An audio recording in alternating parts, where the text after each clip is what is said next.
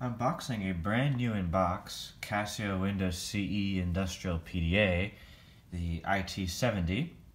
I'm not sure if this is the color model or the grayscale model. The eBay seller showed the color model in the unbox photo, but the IT-70 N30E is supposed to be grayscale. This is a brand new inbox, it's never been opened. All of it made in Japan.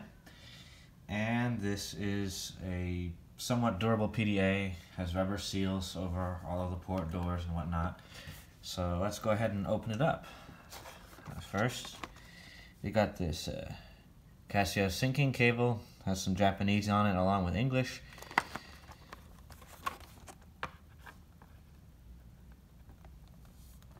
Interestingly, the cable is also made in Japan, not China. So here is the box. It's a very plain box. There's nothing on the back. Of course, it's an industrial computer, so industry, they don't really care about frivolities like fancy marketing on the box. There is no tape on the box, although the seller has assured me it is new. Let's move this out of the way. So this cardboard comes up. Oh yeah, it's brand new. Some kind of sticky pad. And this is most definitely the grayscale model. There's the PDA. Nothing like a brand new pocket PC. You look at that. Not even a single mark on it. Charging port. Here's the back. Made in Japan. Let's see what comes with it in the box.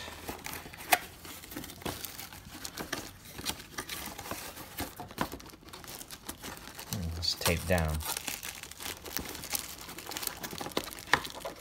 There we go.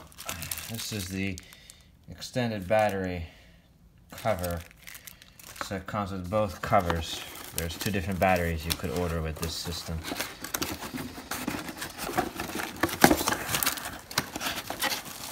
And here's the paperwork. Trying to cover up that Windows CE 3.1 key. Active sync. Here's the user's manual. I love this font. Good choice, Casio. User manual for how to use Pocket PC, Windows CE. And this is the getting started sheet. Read this first.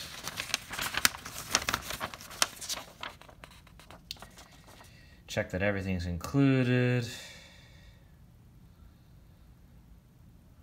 It is.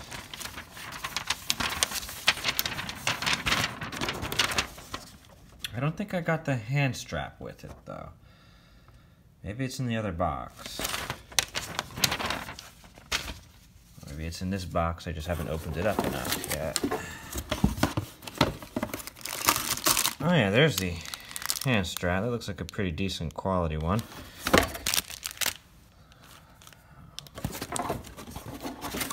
What else is in here? Here's a clock battery. Probably dead by now, but you never know since it wasn't in the device. That's it for the box. It's empty. So let's take a look at the device. It's pretty nice. It has a nice, somewhat clicky keypad. On the side here we have a headphone jack.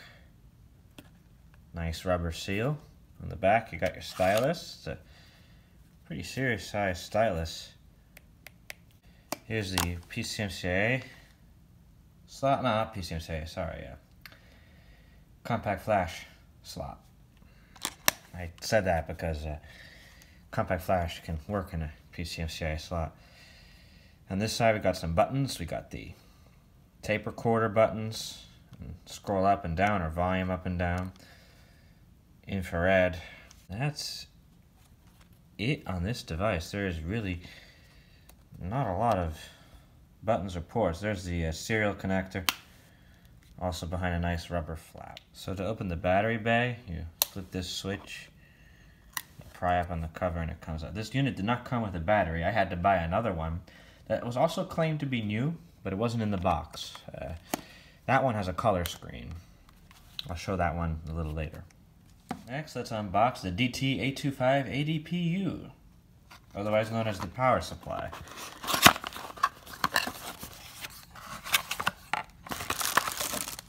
It's a pretty nice brick. Made in Japan. Very nice. And next, here's the whole kit. Lastly, we're going to unpackage the charging station. It's actually bigger than the whole PDA. Got to move all this stuff out of the way. There we go.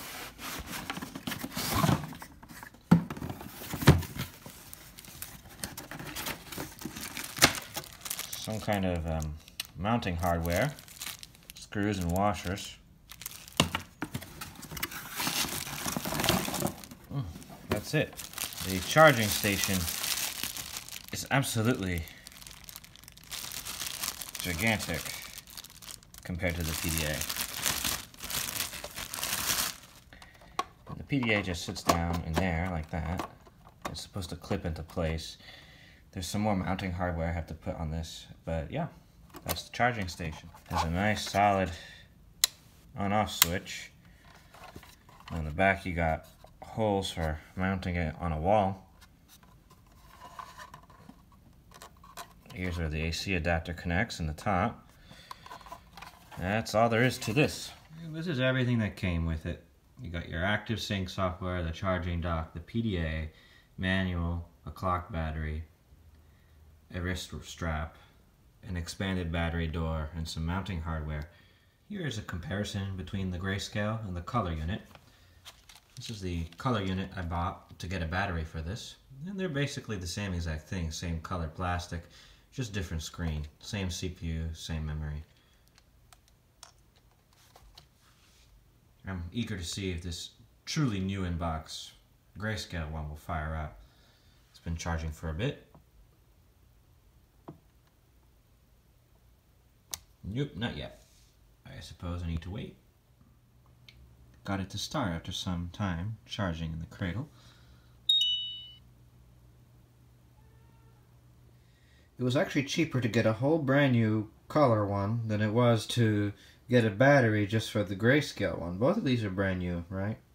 And of course this one is the one I unboxed.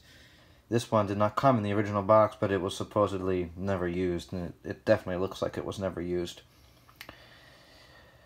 So what do you have to do to get one of these going? Well, you have to install the clock battery. And to do that, you actually have to unscrew a panel on the bottom here. You see those two screws, one of which is near my thumb?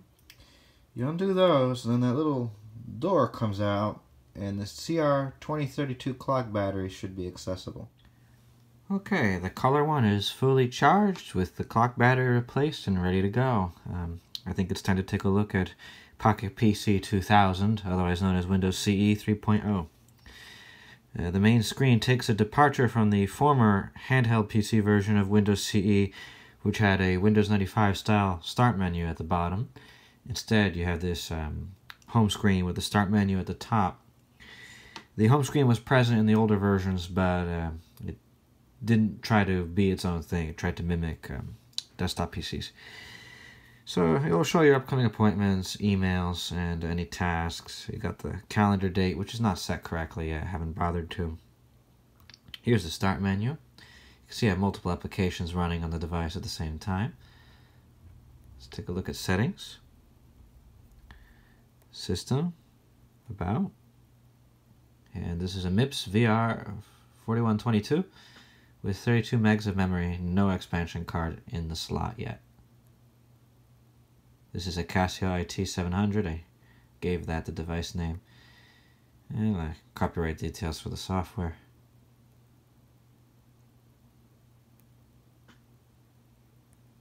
You go to memory. You can allocate storage and program memory out of the RAM, typical Windows CE stuff. It looks like from the factory it comes about 50-50 split. There is no storage card installed at the moment. And I just canceled out all the running programs. The screen on this is actually really nice. It's an active matrix display. And you can adjust the contrast however much you'd like it. This looks good to me. Brightness. This is on battery power. Gets pretty bright. But we'll leave it that way for battery life. And it has an auto dim function. Okay. Power screen shows you how much battery you have left and how much is left in the backup battery as well. Approximation. Sounds.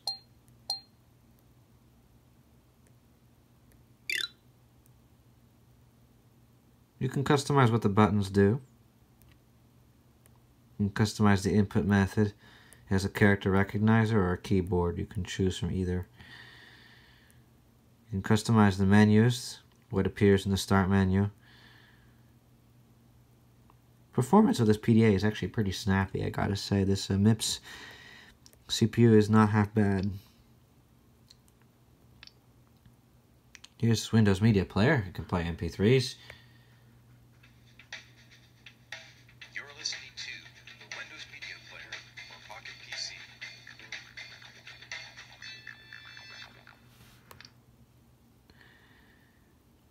Has a calendar. This is a standard calendar. Contact book. It's pretty standard. An email inbox if you have a modem or a network card.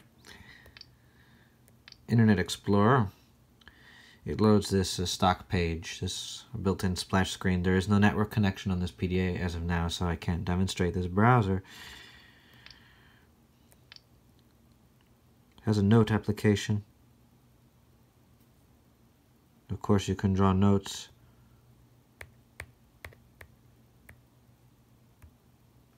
You can also record a voice note. Testing voice recording of the Cassiopeia IT-70. Testing voice recording of the Cassiopeia IT-70. Actually, it sounds really good compared to older PDAs I have. It's pretty clear. The Tasks app, it lets you create tasks that need to be completed, set a status, due date, when should it occur, should there be a reminder, and the priority. Kind of like a project management tool. We have Pocket Word. You probably don't want to type a Word document on this. It would be pretty painful. I mean, you can make a quick edit to a document that you've been working on. I wouldn't want to write a whole thing on this.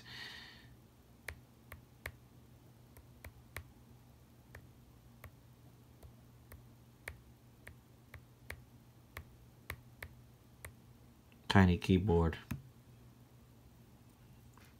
And you can, of course,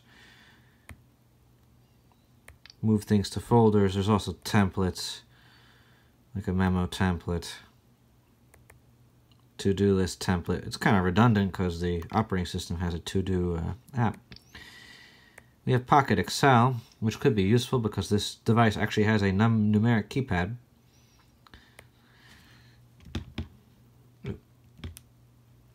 The device does not sit flat on the table.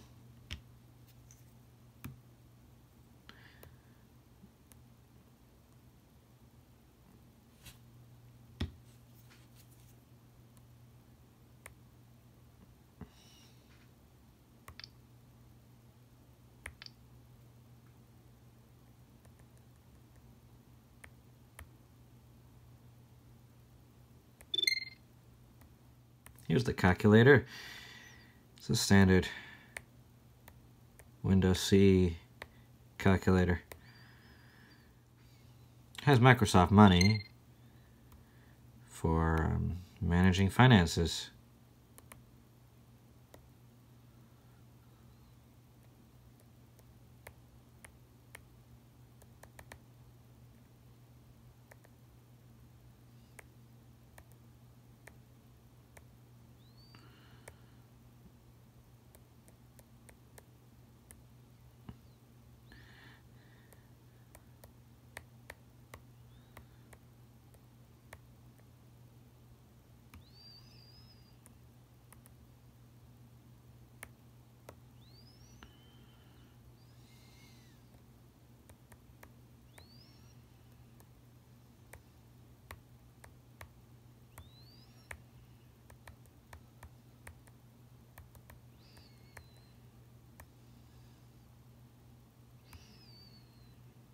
It's an account register. You can make investment register as well. Payees. It's kind of like an electronic checkbook. The File Explorer is for seeing the file system of your device. All those documents we just made are present here, including the built-in audio recording. You can of course open files from the file manager.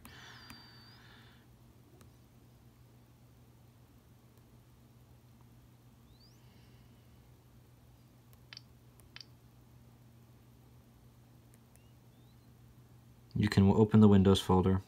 There's all the files of Windows CE.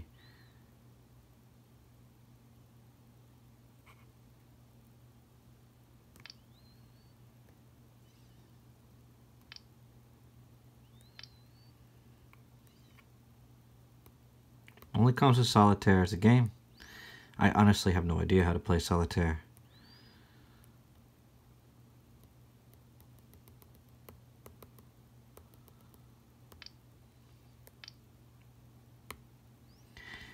It came with these 3 tools. I have no idea what FLCE is, but it looks like it has something to do with the IR.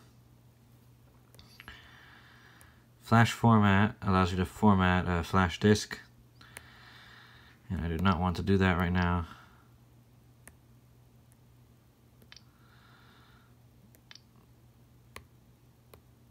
And card backup will allow you to back up your memory card or flash disk. This device actually has 2 compact flash slots, one that's easily accessible, and then one you have to take out the battery to get to. So feasibly you could have dual cards and back up to the other card. And of course connections for active sync, both IR and serial. That's about it for Windows CE version 3 or Pocket PC 2000. There isn't too much to it by default. It's quite a nice PDA operating system. There's nothing wrong with it. It's navigatable. It's reasonably speedy. It just doesn't have that many features built in. However, it is much better than its predecessor. My apologies. I did not mean to refer to Windows CE for handhelds. That actually refers to the Palm Top computers. Those were actually pretty decent.